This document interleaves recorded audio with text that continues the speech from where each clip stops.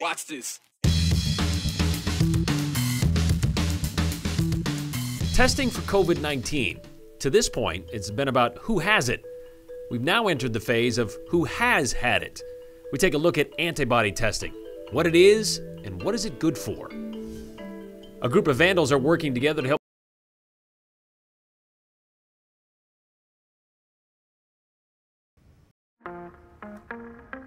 All right, well, last week, Crush the Curve Idaho, the nonprofit with Dr. Tommy Ahlquist as the frontman, announced in addition to offering COVID-19 testing to anyone who wants it, they would also be offering antibody testing to anyone who wants to pay for it. That's the test to determine if you ever had coronavirus and your body happened to build up immunities, or antibodies, I should say, to fight it. Not immunities, but antibodies to fight it off. At about the same time, Dr. David Pate, who is on the state coronavirus working group, took to Twitter to warn Idahoans, as you can see here, that a positive antibody test, likely false. Well, that Twitter feud hit its stride Friday night with Dr. Ahlquist questioning whether Dr. Pate's comments were genuine. Dr. Pate saying he wasn't trying to make this personal, and then Dr. Ahlquist asking, well, then why is this escalating over Twitter?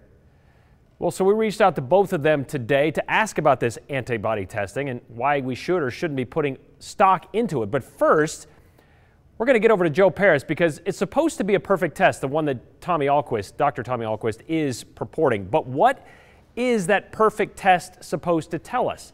To understand that, Joe Paris asked another expert about the value of doing some antibody testing. Yeah, Brian, we've gotten a lot of questions about antibody testing. So today I spoke with Dr. Ken Cornell. Ken is a he's a PhD at Boise State. He studies biochemistry, and one of his areas of research is looking at antibiotics. So he's very familiar with everything going on right now. Today we talked about antibody testing, what it is and what it's valuable for. Here's what Dr. Cornell has to say about it. In the case of coronavirus, what is antibody testing useful for? The antibody testing for coronavirus is going to be most valuable is in looking at how much of the population was actually exposed. A patient who doesn't show clinical signs of disease, they may have circulating antibodies that would tell you that they were exposed. And why is that information useful? How does that help? That can tell you then, as a population, how many people got exposed versus how many people came down with clinical disease. The antibody test is not going to help you one day after you've been exposed to the virus. It's going to take several weeks for you to mount a significant amount of antibody response for it to be detectable. There was a concern that maybe there would be false positives on the antibody tests. There's a handful of different coronaviruses circulating. That they might cross-react, and that turns out that doesn't look like that's the case. Well, a lot has also been made about the sensitivity of the tests. Some are 96% accurate, some are 99.9% accurate. Is there a threshold that should be met to using these tests? Is 96% as good as 99% in this case, or is that like a world apart? No, those are not a world apart. From my perspective, both of those are pretty similar and actually remarkably good, considering that we're going after something that we've only known about for a few months. Something's better than nothing in terms of percentage-wise? Oh, certainly. But understand, too, what the purpose of this antibody test is going to be. What is the most useful part about these antibody tests? Who's been exposed in the population as a whole. And then you can compare that to rates of who actually came down with clinical symptoms. If we see that we have a very large number of the population that has a positive antibody response, that means that they mounted enough of an immune response that they will have these circulating antibodies around. That we have a large population that actually has antibodies, then we can be more secure that we're past the worst of the pandemic.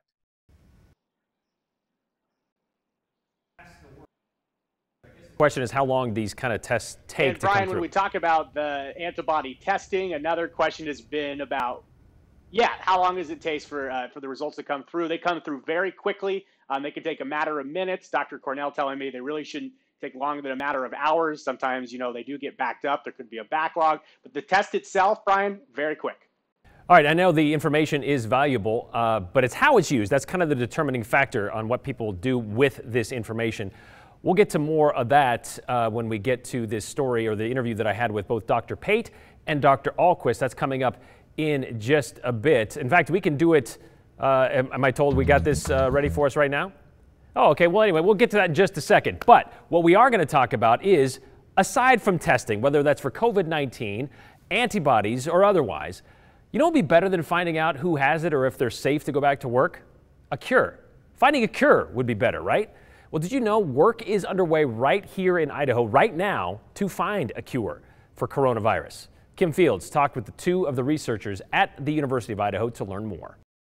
We've all seen the picture by now of what coronavirus looks like, shaped like a ball with little spikes on it.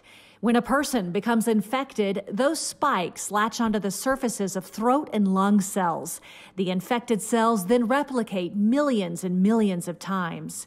Jagdish Patel and his team at the University of Idaho hopes to create a drug that shields human cells from those spikes. Most research across the country is focusing on finding drugs to attack the actual coronavirus or the ball and spikes. But the University of Idaho is approaching it the other way, by protecting cells from being invaded in the first place. It is definitely exciting, considering, this kind of research has not come out of Idaho. It's not frequent that somebody's working on this kind of a project where somebody's actually coming up with a cure. And from a scientific point of view, we are excited because our approach has not been explored in detail yet. Our approach would serve as a backup strategy if for some reason the vaccines would not work. My background is in HIV research, and there's already one marketable therapeutic available for treating HIV, and it's called Maviroc. Now that is a similar kind of strategy that we're taking, in the fact that it behaves like a shield to protect individual cells from attack by HIV, so the human immunodeficiency virus. So in our approach, we figured that would be a reasonable way to target coronavirus and protect human cells as well. For me, I feel very, very excited about this. My whole lab has moved and changed direction from studying HIV and moved wholeheartedly to study coronaviruses, adapting all the systems that we've worked very hard on the last few years to develop, and now using them now to fight a current very important pandemic, with hope to generate some leads in the future. Patel says drugs targeting human cells as opposed to viruses are likely to be effective for a longer period of time.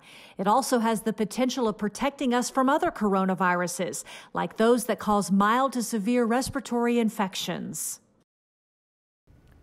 Well, Doctors Patel and Rowley hopeful of finding a potential lead, or a couple of them, within a year. Within a year, and that's only going to be leads. We're not looking for a cure within a year. Their findings, though, would then go before the FDA for approval, which could take several more years after that to get the final approval. Still, it's promising research that's happening in our own backyard, and it's happening at the University of Idaho. All right, going back to the story with Dr. Tommy Ahlquist and Dr. David Pate. If you happened to watch Twitter last week, you saw this feud kind of escalate a little bit between the two. Dr. Tommy Ahlquist saying, we have the test kits for antibody testing, and we want to offer them to anybody that wants to come and take them. It's going to cost you about $100. Dr. David Pate, on the other hand, said, well, that's great. There's some question of the validity of it, but there's also a question of what we do with this information once we have it. Does that mean that we just set everybody free if they have antibodies? Not so fast. We reached out to both of them today to ask about this antibody testing and why we should or shouldn't be putting a whole lot of stock in it. So this is on a full machine where we're actually drawing people's blood, spinning it down, sending the plasma through the machine, and it will tell you with 100% accuracy on sensitivity and 99.6% on specificity whether or not you have antibodies for COVID-19. Okay, so last week you said 96%, is that correct? Yes. So what's happened, so just so you know, the official press release came out Friday and it's 199.6. Those are the numbers. So the people that are getting tested today, we will be able to tell them with those two numbers, 100% and 99.6%, do you have the antibody for COVID-19? Sensitivity, meaning can it pick up even small traces of COVID-19? And specificity, meaning can it rule it out if you don't? Hey, Brian. Some, like Dr. David Pate, who is part of the state's COVID-19 working group, is worried it won't rule out false hope. Well, I think that's helpful to know, but that doesn't answer the fundamental question. And that question is, if you have a positive antibody test, first of all, what's the chance that it's truly positive? And then the second question is, if it really is positive, are you immune? And nobody knows the answer to that question. I agree. And we're not telling people that this is some stamp of approval. You can go back to your life the way it was. That is not the messaging. You still have to be careful. We're still going to have to walk through this together. This is going to be something that's going to evolve. Why then is antibody testing so important in this next phase of fighting coronavirus? So think about the tools we have in a toolbox to help fight it, right?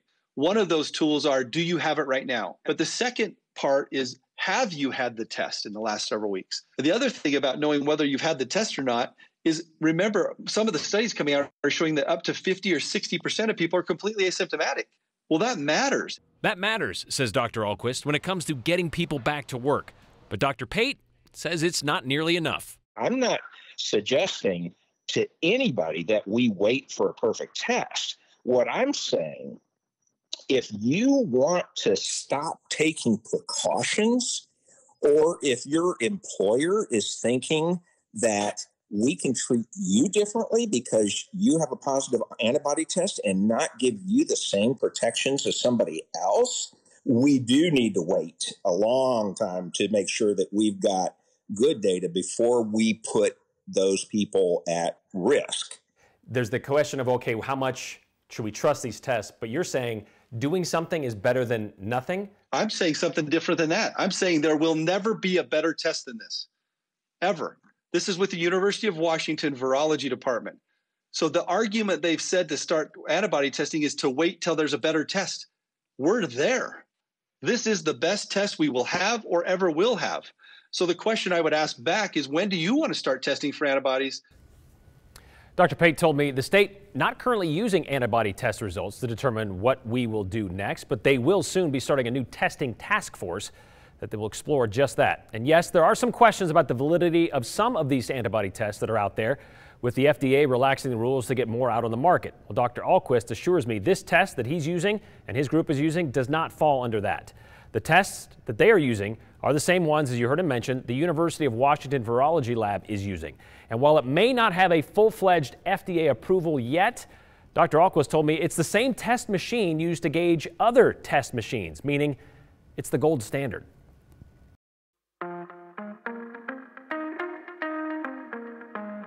COVID test results in less than 4 hours? Well, one hospital says they can do it thanks to a new in-house laboratory. And you asked, will Boise open back up by May? It depends on how you define open.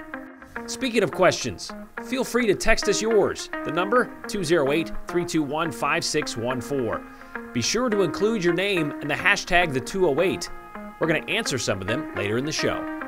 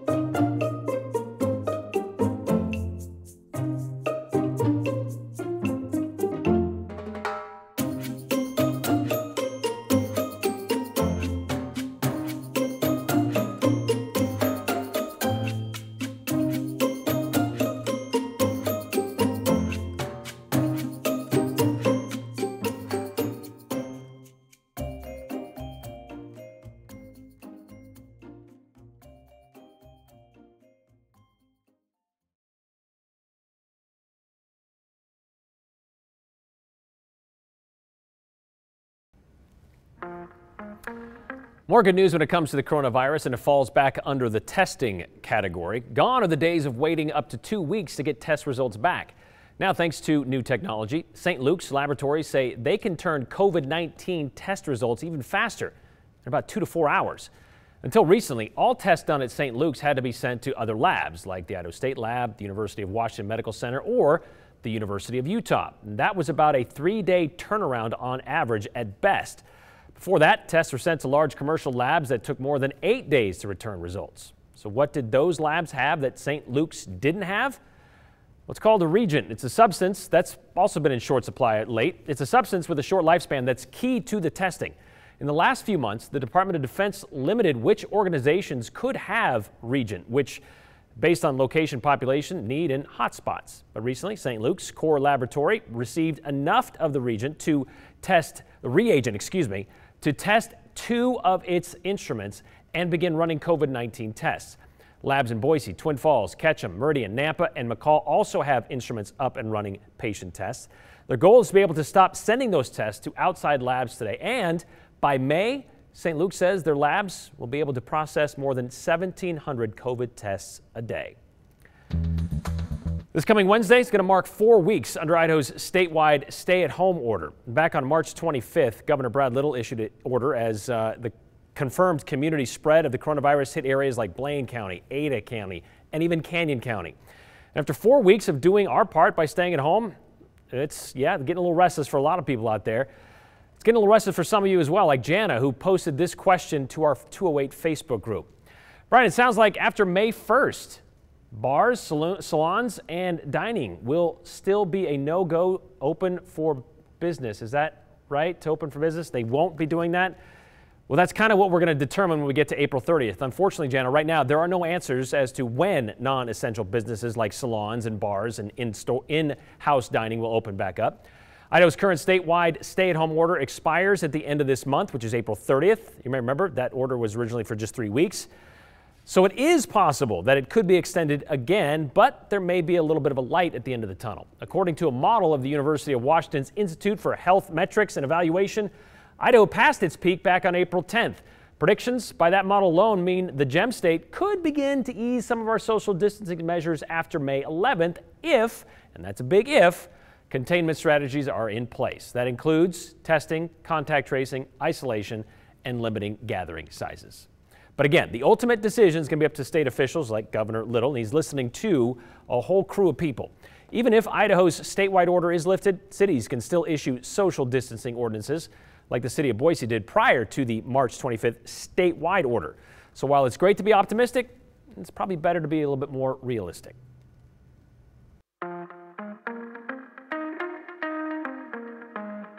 What are you staring at? No, not you. I'm talking to these googly-eyed masked bushes outside of this Boise elementary school. What are they doing there? Do you have a question? Maybe you have a complaint or just want to talk. You can do any of those just by sending us a text message, 208-321-5614. Make sure to include your name and the hashtag #the208. Be warned though, we read some of these, but only the best ones at the end of the show.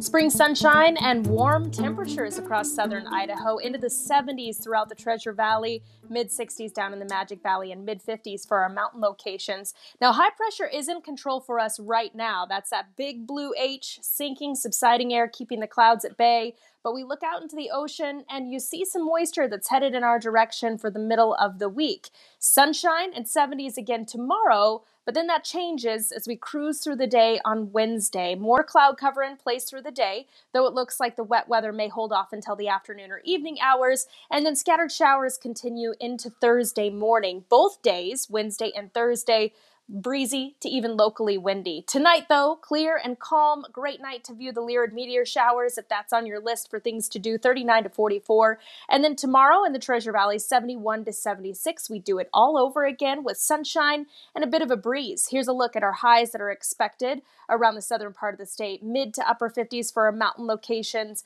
and we're looking for low to mid 70s for the Treasure Valley. Wind gusts tomorrow, not all that impressive, but still, as I mentioned before, a breezy day. Could get up to 25-mile-per-hour wind gusts in the afternoon.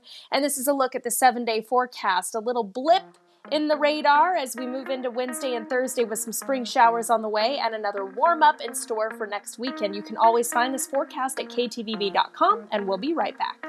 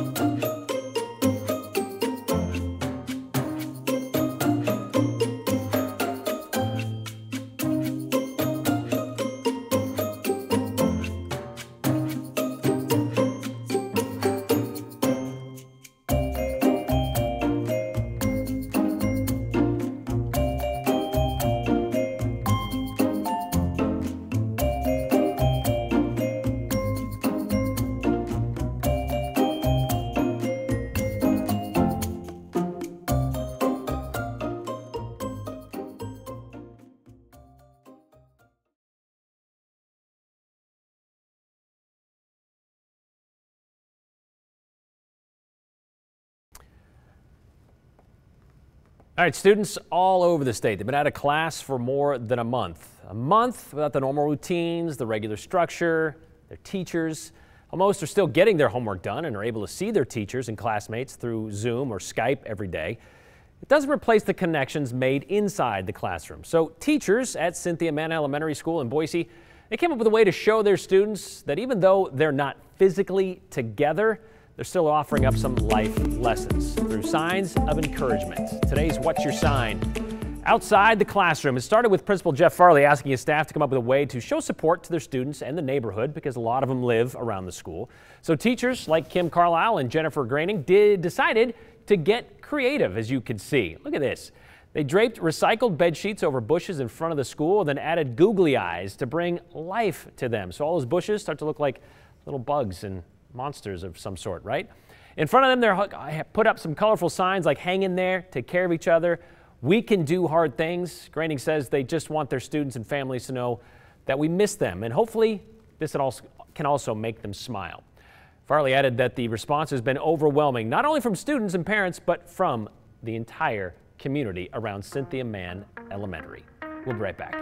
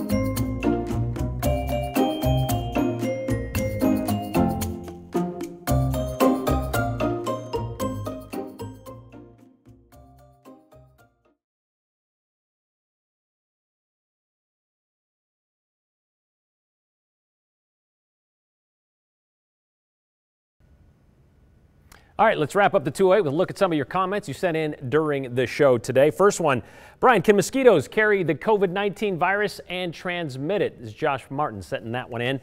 Well, like a lot of things with COVID-19, yet to be determined. That's still a kind of an unknown, but they are a blood transfusion kind of thing, so I'm going to have to wait and see on that one.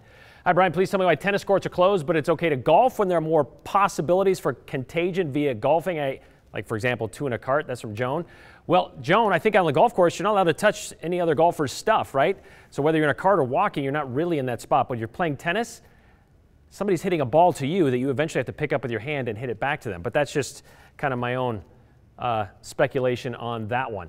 How can they identify a symptomatic carrier if the only way to get a test is if you exhibit symptoms? This seems like a failure. I don't have $100 for an antibody test. Right now, though, at Salter Medical Group, he says they can offer tests to anybody that wants it. You don't have to show a whole lot of symptoms to do that, so check that out. Great grandson wants to know, does the tooth fairy have to stay home or can he still do his job? Just has to wear a mask.